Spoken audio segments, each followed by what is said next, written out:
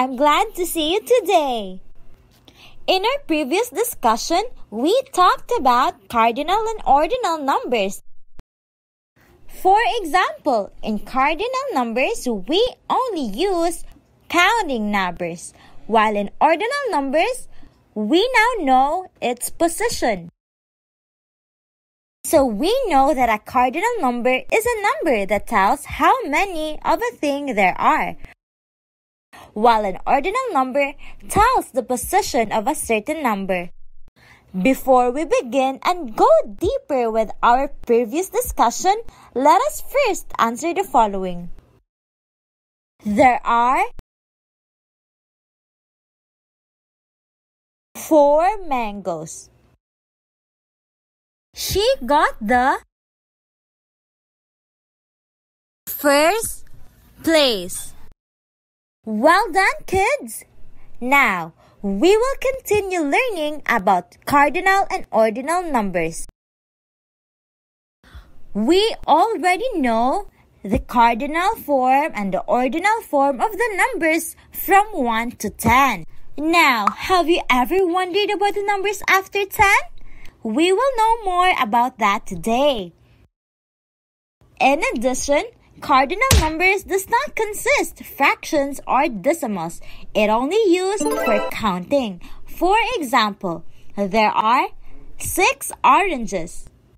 There are 4 chickens. While ordinal numbers tells us the position of something in a list. For example, in this picture, the boy got the second place. We already know the numbers from 1 to 10. Now let's see the numbers from 11 to 20. So as you can see in the cardinal form, the numbers from 11 to 20 are only written in counting form. While in ordinal form, we already know if something is in 11th place or in 19th place. Now, we can use it in a sentence if we know if a phrase is asking by how many things there are, or simply for a certain position.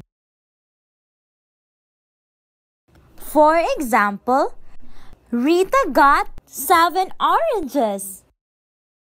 Rita got the first place. Now, I want you to read and answer the following. Choose which form of each number best fits the blank. You are only given 5 seconds to answer each sentence. Ready? Get set? Go!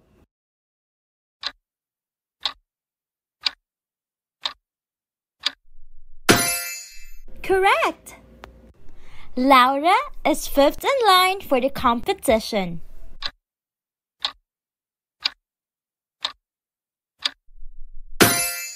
Correct! There are 14 bags.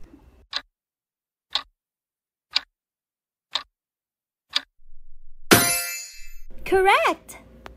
That is the 3rd time I've eaten a snack.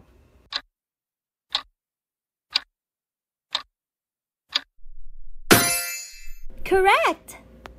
She has 20 coins.